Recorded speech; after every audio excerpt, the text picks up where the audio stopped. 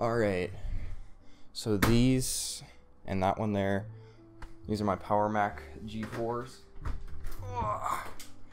They're very heavy. This one is the Quicksilver. It smells like burning when I try and turn it on. Power supply is dead on that one.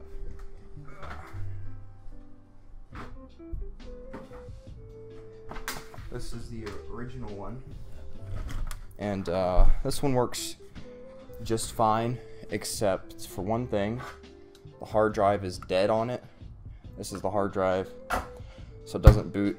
I don't have a spare IDE hard drive laying around, so I will eventually get this one working, but that's not what this video is about.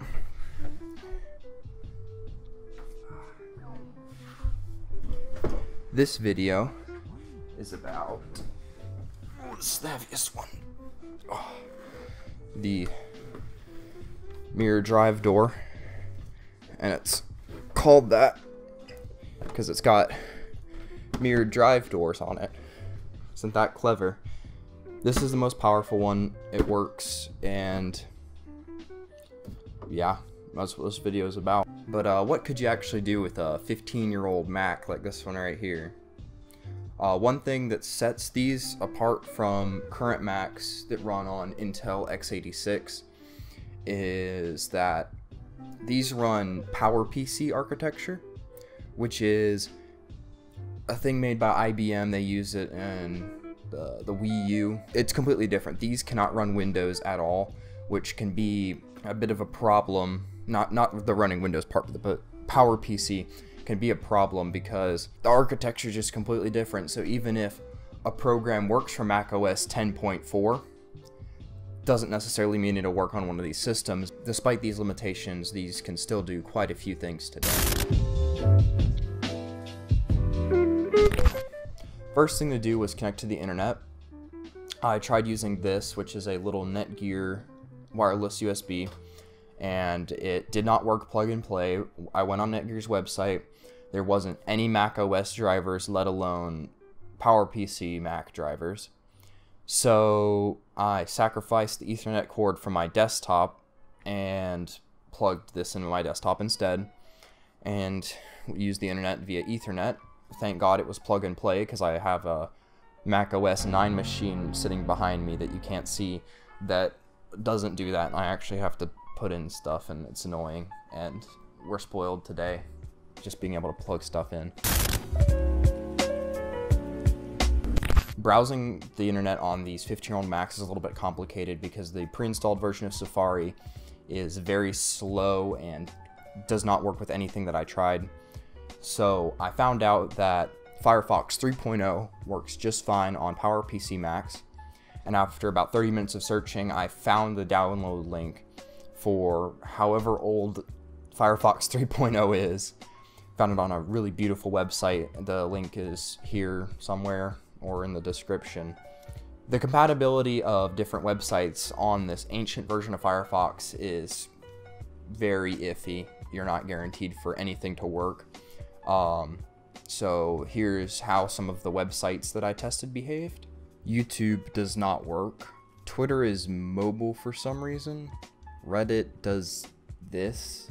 Amazon appears to work just fine though, so if you wanted to shop. Netflix is just black. Video editing on this ancient Mac is possible. Don't expect HD. I tried to import 1080p footage from my camera to the Mac, and it said it was going to take 300 hours, and I was not going to wait 300 hours. So I turned the settings down to 480p, and it only took like 5 minutes, which is still a while. Still longer than Premiere Pro on my PC, but it's a lot shorter than 300 hours. Now, once I did get the videos imported, editing them was pretty easy, not too slow, although it did slow down sometimes, and the render took 10 minutes or so.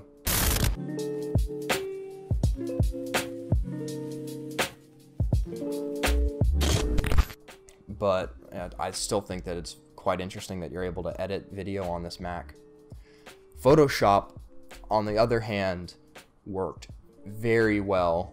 It worked flawlessly. It's Photoshop CS3, and I made a beautiful piece of art with it.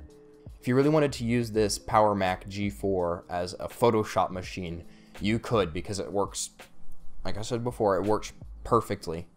I had no hiccups with it. I saved gaming for last because Steam, the Steam website, steampowered.com, does not load at all on this Mac, or at least on the version of Firefox that it runs. I didn't really put any research into why it didn't work, but I don't really care. So instead I took the PC behind me and I downloaded Steam for Mac and then put the files on a USB, plugged the USB into the Mac, and when I opened the DMG file, the Steam installer had an actual like little circle with a cross through it. Despite Steam not working, the Mac of course can run Doom using ZDoom. They do have a compatible version for macOS 10.4 that runs on PowerPC. So I just copied the WAD file and the ZDoom installer from my desktop to the Mac and worked just fine. It's Doom, so it was great. If you want to play Doom on it, then you can, because toasters can run Doom. Anyway, thank you guys for watching. I hope you enjoyed this video, and have a good day.